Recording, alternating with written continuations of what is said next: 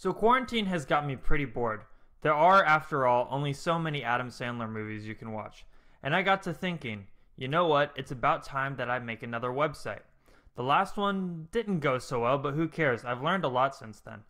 So one day while I was studying for AP exams, I remembered a project I left a while ago where I was trying to perform sentiment analysis on US congressperson tweets.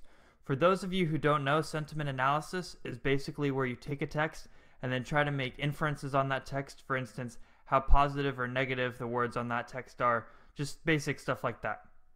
But that got me thinking, what if you could look at a text and see what that person meant, what that person wanted to convey, or what the AI thought that they were trying to convey? What if you could perform sentiment analysis on a given text and find out what that person really meant, what that person meant? Like, what if a user could input a text and find info on the text's political leaning and overall mood? I looked around on the internet for a bit and couldn't find any easy tool to do this. And just like that, I was off. Luckily, I had a lot of code and research saved to help my development. I wanted sentiment to have three main models: a simple positive, negative, neutral predictor, a political affiliation predictor, and a mood detection model. I started with the simple sentiment predictor first. This I knew would be easiest because we were basically just predicting if a text was positive, negative, or neutral. Because I wanted the model to work on all types of potential text, I avoided using a neural network that would be biased on a dataset. For instance, if I just wanted to train on movie reviews or tweets, my model might not work well on new data inputted from other sources. Because of this, I decided to use a lexiconal approach. Basically, each English word is given a score on how positive or negative it is, with the middle score representing a neutral word. Words like the would be given a neutral score, while words like bad would be given a negative score. Then, the model adds up all the scores from each word for a total view of how positive, negative, or neutral the text is. This was very easy to implement and not computationally intensive at all. Next, I started working on political affiliation detection. This would turn out to be the hardest and ultimately least accurate part of sentiment. I found some research papers and reached out to one of the authors of a project that predicted political affiliation in tweets. The author responded and we had a really nice Zoom chat about the code in my project.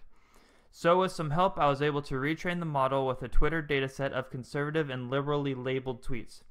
Note that the dataset was from the US political spectrum, so it works best at detecting political affiliation on text related to politics in the United States as opposed to other countries. Miscellaneous text usually resulted in a 50-50 split between liberal and conservative, but sometimes you could trick the model into leaning left or right pretty significantly.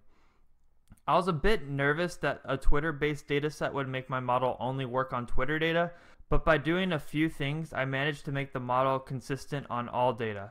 Albeit the model was less accurate on the training data, but that was to be expected. Either way, the model worked, so I was off to the next model, emotion detection. Luckily, I found some code and a dataset for 6 different emotions, being anger, sadness, surprise, joy, fear, and love, which are represented by emojis on sentiment. With some tweaking and modification, I got the model trained and implemented it into the sentiment website. Upon playing with some text examples, I realized that a lot of the time, I can't even predict the emotion of an author writing a given text. According to the model, however, whenever I was stumped about what a person was thinking, it usually defaulted to them being angry, which means that either my model is pessimistic or I'm really bad at picking up on aggression. Either way, at this point, any functionality added to the site usually resulted in a timeout error on Heroku, which is what I'm using to host the website. I only have so much processing power on a free server, and I don't feel like learning how to increase the amount of processes I could do. And so just like that, my NLP website is now running.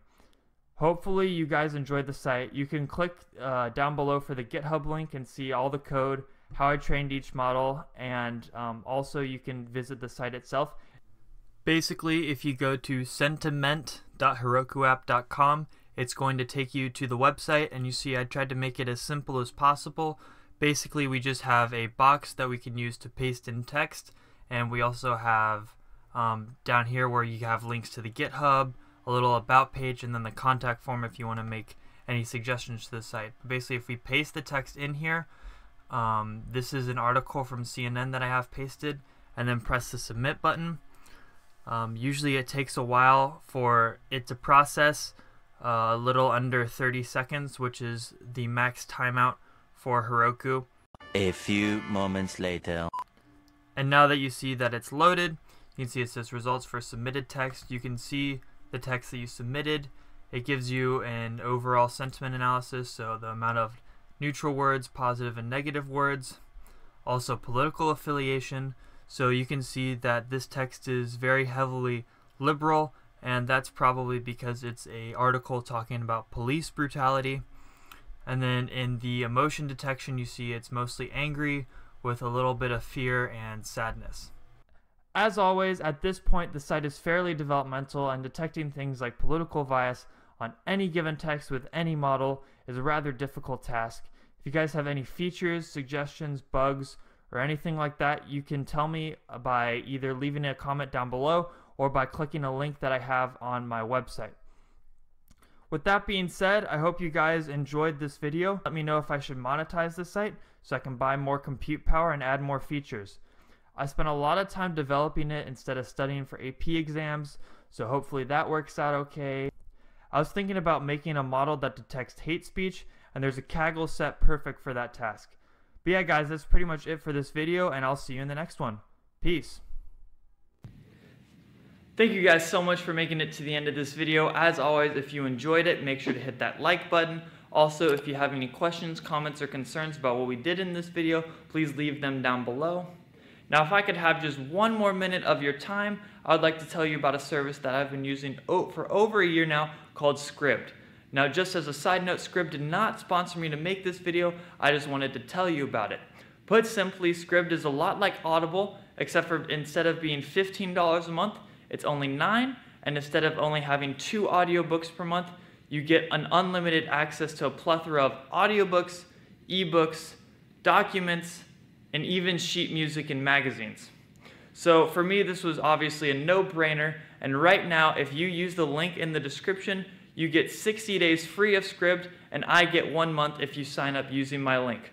So that's why Scribd didn't officially sponsor this video. I'm just telling you about it so that I can get some free months and I can continue learning, and you can also continue learning with your 60-day free trial.